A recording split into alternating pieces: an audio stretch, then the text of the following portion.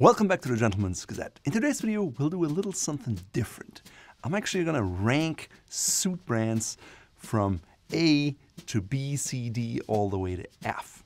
I'm only going to focus on ready-to-wear suit brands, and of course there's a certain level of subjectivity, but we put all of our opinions, experiences into this, so I hope you get value out of it.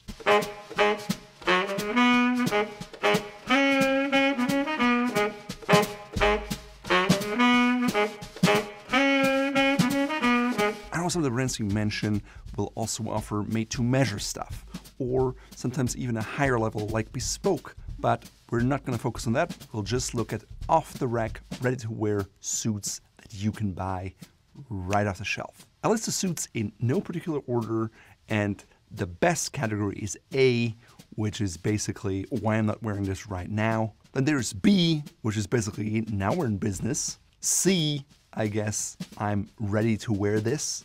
D, slightly above sweatpants, and F, suited for the trash. I'm going to limit myself to about 30 to 40 seconds for each brand, or better yet, Chris, our cameraman, is going to do it. Right, Chris? Now keep in mind, no matter how well a suit is rated, it could be the very best suit in the world an A, it's not going to be good for you if it doesn't fit. To learn how a suit should fit, check out this video here. Last but not least, before we get started, keep in mind, these are my and our team's opinions, and as such, they're somewhat subjective. Even though I'd argue we put a lot of thought into it, we have a broad range of experience, we've worn lots of these brands extensively, and have an informed opinion. Let's start with H&M. H&M is the epitome of throwaway fashion in my mind. Everything they offer in terms of suiting, yes, including their premium line, is a solid F, suited for the trash. Why? Well, they're cheap, it's not high quality. Yes, you can open the cuff buttonholes, but that's no longer a hallmark of a quality suit. Now, what about Zara suits?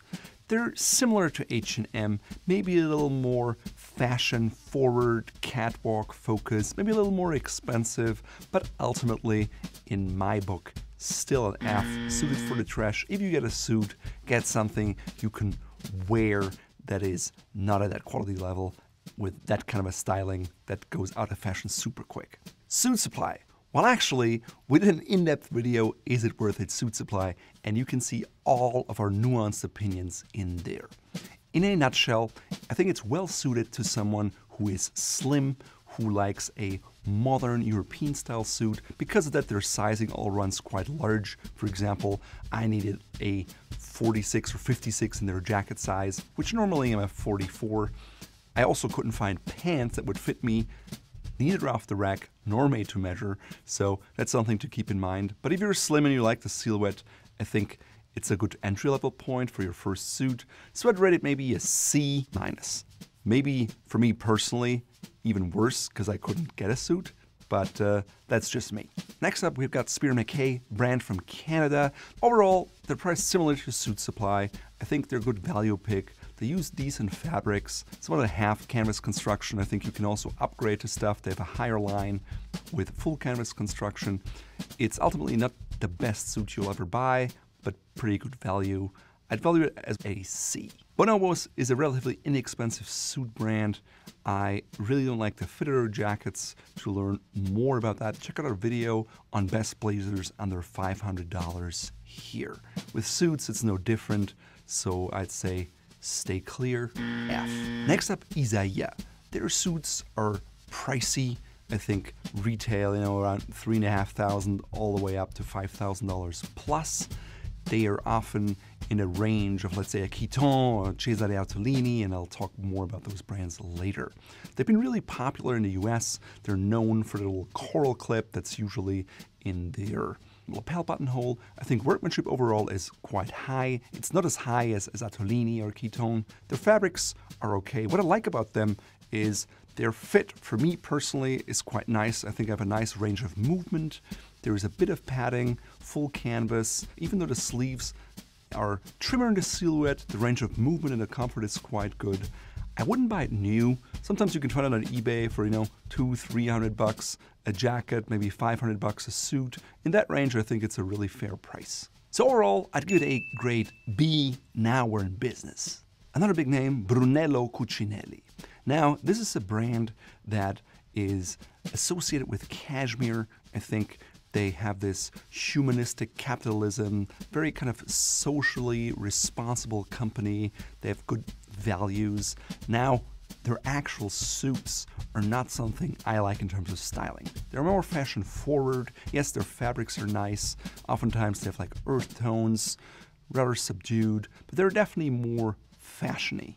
The jacket is shorter, not many handwork details, and the prices are astronomical. You pay like $9,000 for a tuxedo, suits are $6,000, $7,000, $8,000.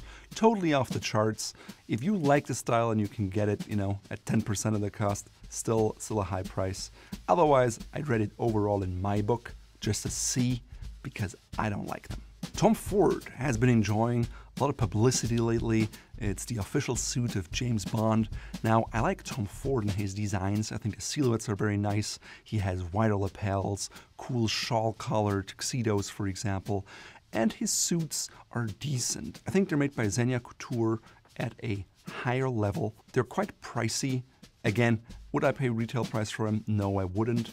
But if you can get them at a discount, you may want to look into that. They also have more colors sometimes. Tom Ford has great fabrics, has full canvas, so overall I would grade them a B. Now let's talk about Brooks Brothers suit. Obviously they have slightly different lines. It's a brand with lots of history.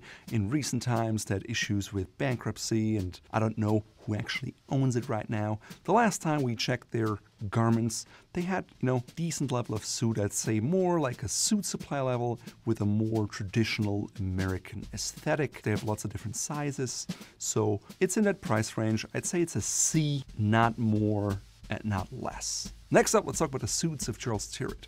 This is a brand that is more at the lower end spectrum of the price and really popular for their shirts. They've been expanding into shoes and suits and other kinds of stuff. Overall, they run quite large. For example, Jack was trying on a size 36 and it fit more like a 40. So if you like a roomier style, definitely something for you. If you're on a slimmer side, probably not. In terms of quality and workmanship, it's more in the Hawes & Curtis range, so I'd say D+. Next up, Gagliardi. It's a brand from Malta, and I have quite a few sport coats from them. I like the linen-y stuff.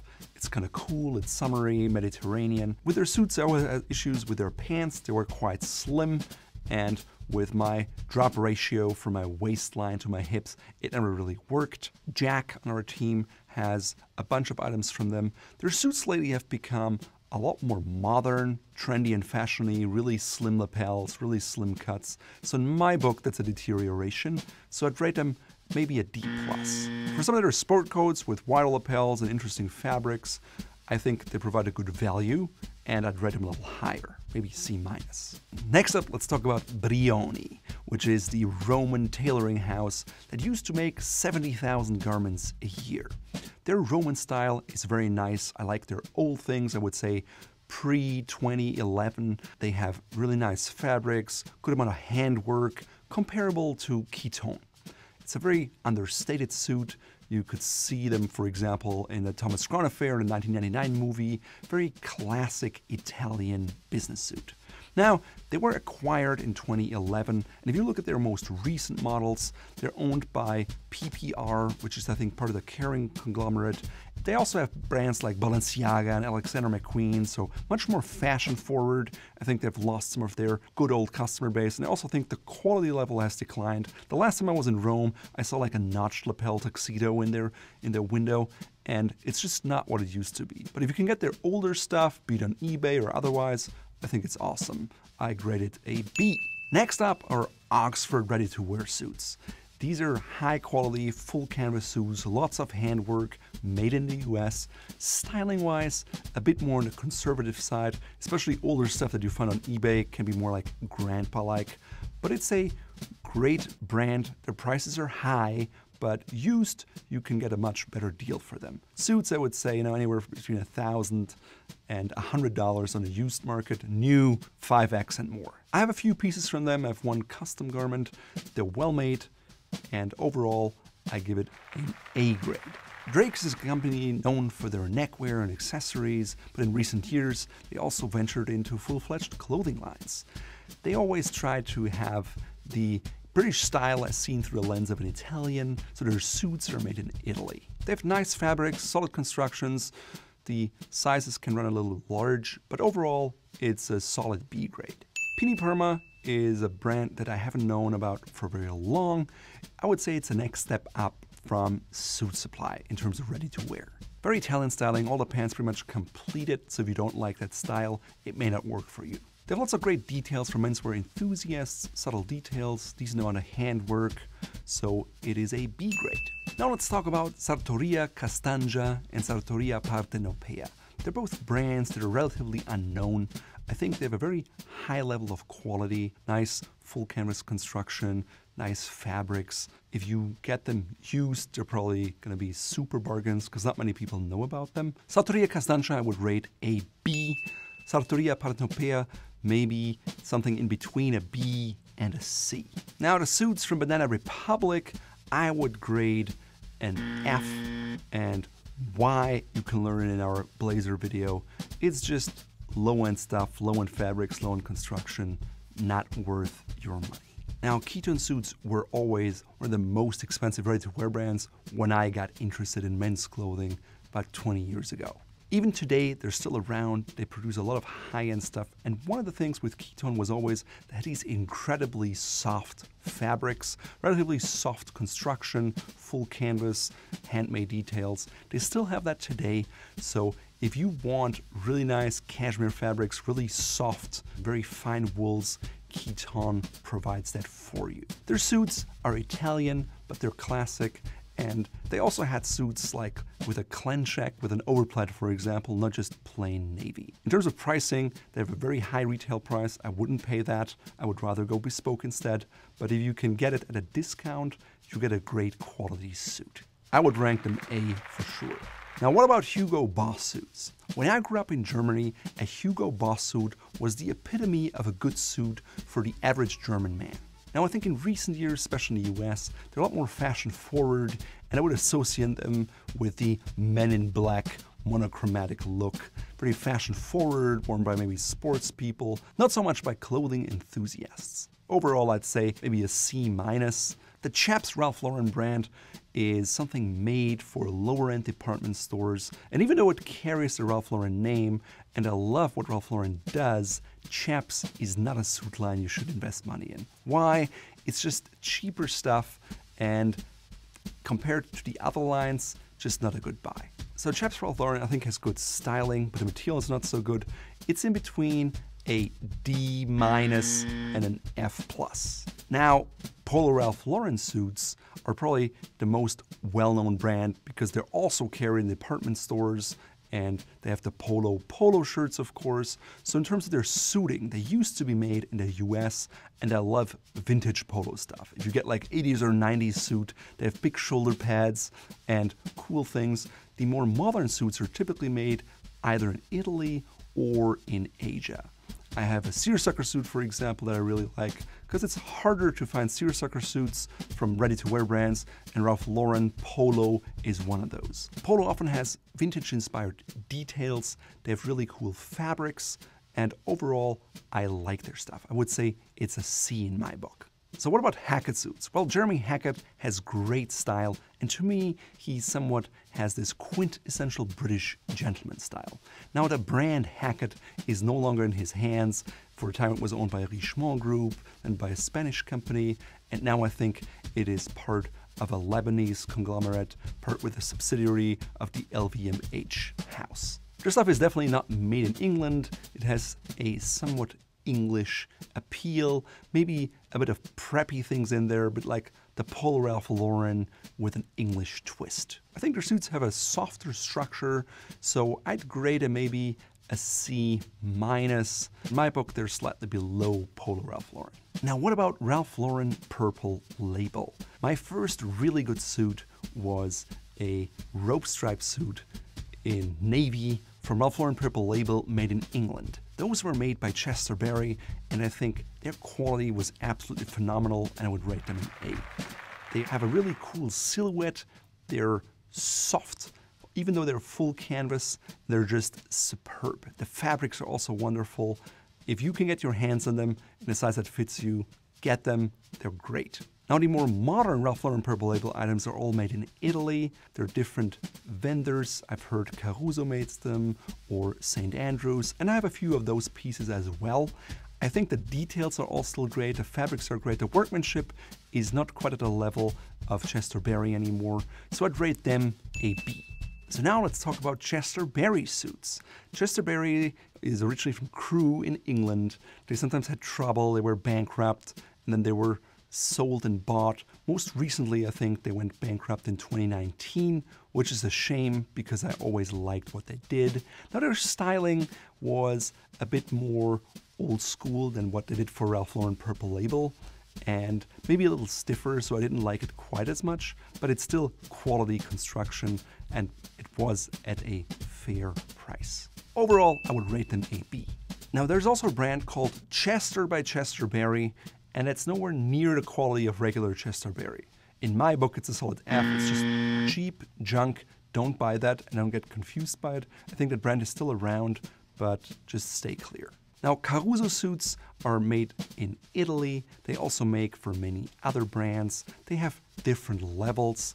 Overall, I would say it's more in the C, C+ range in my book.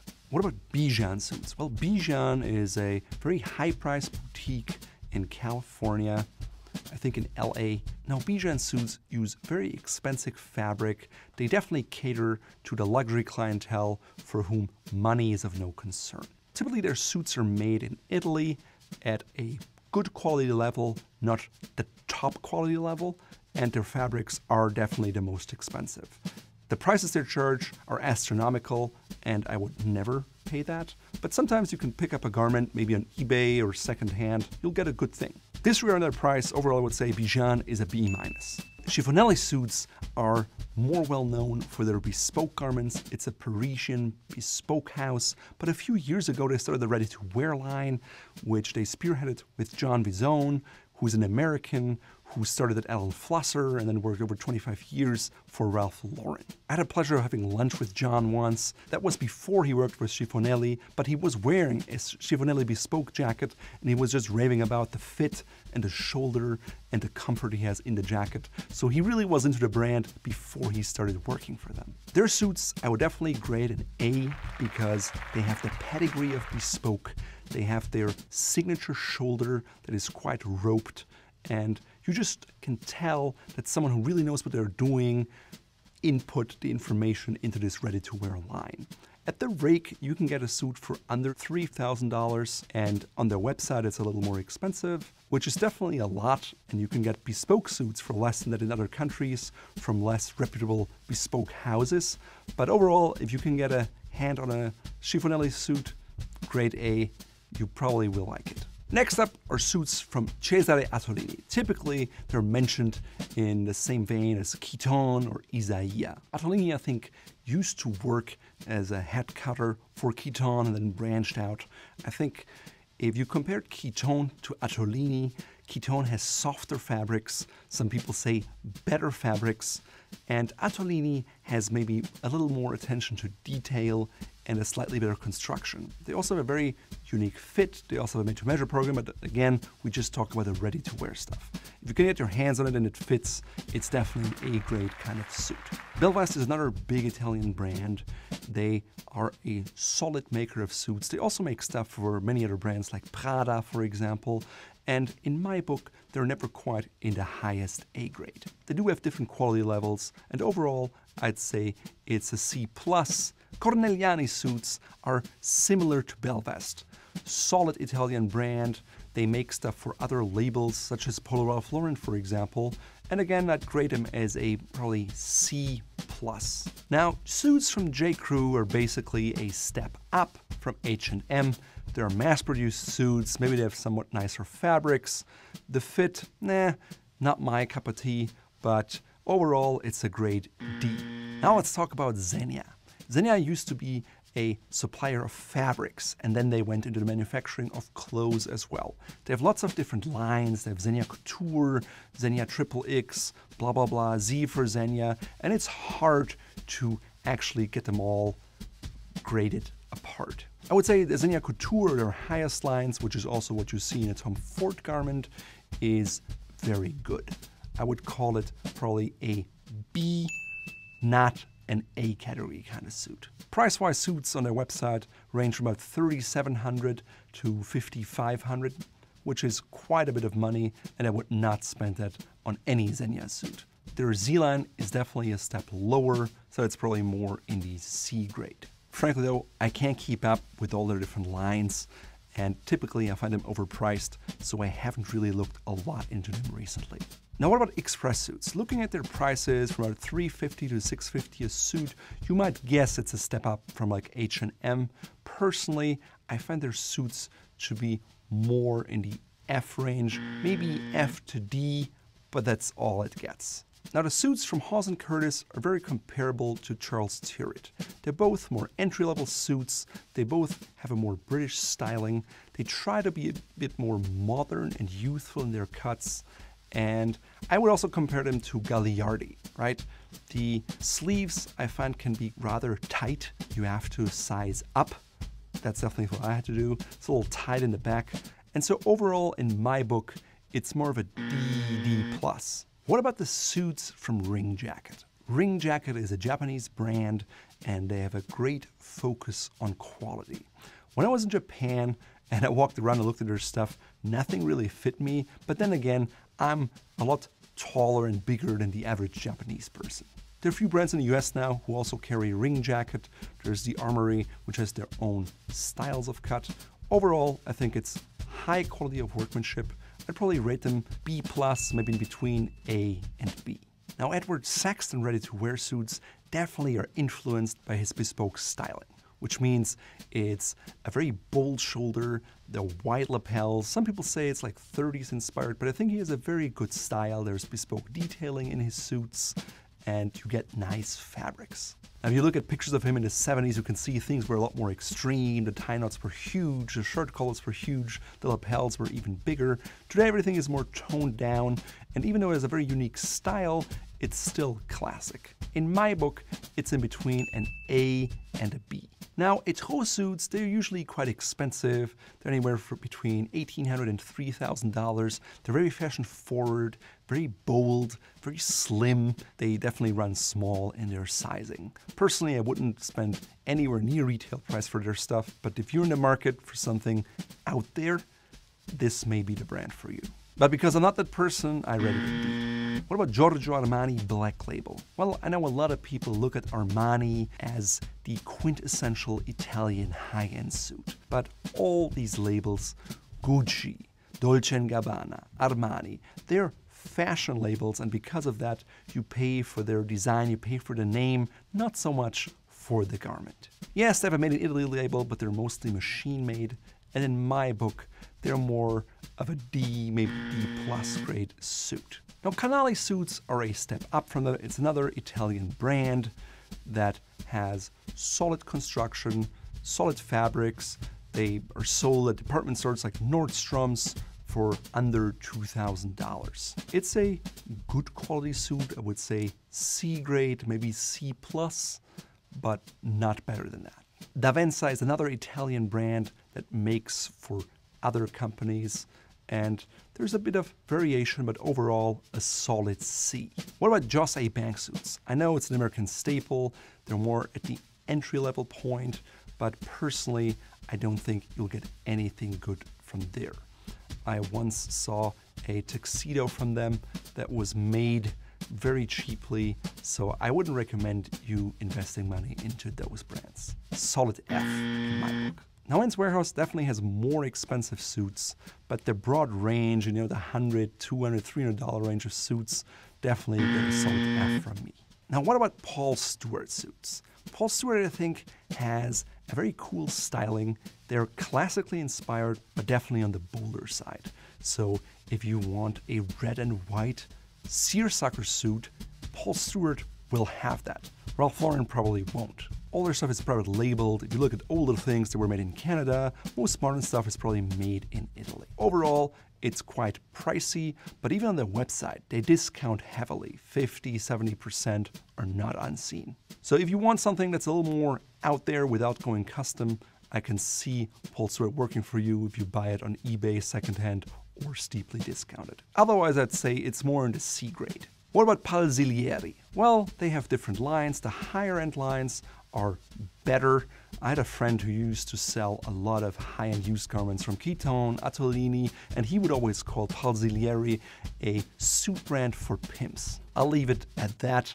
Still, in terms of construction, I'd say more of a C brand. Now, what about LBM suits? LBM is a sub-brand of Lubiam. It's an Italian company. They have Luigi Bianchi Mantova, which stands for LBM, which is their higher end line. I would grade that more as a C, maybe with some B potential. Their LBM 1911 line is really inexpensive, but completely unstructured. It's a shorter jacket. It's cut very slim, slim lapels. It's for the modern young man, and because of that, they're really popular. So I think if you like that style and aesthetic, you're getting a pretty good value considering the low retail price. It's made in Italy. It's definitely not the best manufacturing, so I would say maybe it's a D+ for the LBM 1911. Luigi Bianchi Mantova is elevated. Honestly, if I had to buy a new suit and I wanted something comfortable and I wanted a modern look, this is probably a brand I'd go with. Topman suits in my book are a solid F. We checked their blazers in our blazer guide. It's just modern crap that is low cost, and it's just a waste of resources in my book. Now let's talk about suits from Luciano Barbera. Their Sartoriale line is typically made by other labels to a very high standard. Luciano Barbera has a very good taste level. He's a very well-dressed man, and that's reflected in their suit lines. So if you can find Luciano Barbera Sartoriale, I'd rate them an A-. And when I started, suits from Orazio Luciano, La Vera Sartoria Napoletana weren't really around, but now they are. And I think they're a very high quality garment if you like the Neapolitan style. There's lots of handwork in there. You get a wonderful suit, especially if you get it on sale somewhere, maybe on eBay. They're gonna be a lot less expensive than lots of other suits. You can find them used probably or secondhand or on eBay for under $1,000. It's a good buy. I would put them in the A- category. Whew. That was quite a few brands. Now, if I've forgotten any, please share with us in the comments and also provide your grade for them. If you want to learn more on suits, check out our playlist here. And if you're on a budget, there's really no shame about that. But rather than going out there and buying these cheaper brands, you can get the higher end brands for less if you follow the playbook I present to you here. In today's video, I'm wearing a suit that was made for me, because this is kind of a pattern you probably don't get in a ready-to-wear suit. It's a flannel from Vitale Barberis Canonico made by my tailor. It's double-breasted, it has some interesting lapel features, a Milanese buttonhole, so it's a cool, bold suit for the colder months of the year. My shirt is checked in light blue, brown, and white from Spier Mackay. My tie is from Fort Belvedere. It's knitted silk in two-tone light blue and navy blue, and you can find it in our shop just like the silk pocket square in brown and light blue. The pocket square ties everything together with my Loke 1880 Chelsea boots in a chocolate brown suede. My socks are two-tone solids with tactile and cotton in a melange gray, which pick up the color of the suit quite well. Because when you wear a suit that is that bold, you want to keep the rest somewhat toned down. Last but not least, I have a ring, which is kind of Art Deco inspired silver with a stone called Hawk's Eye, which is similar to a cat's eye, and I like it quite a bit.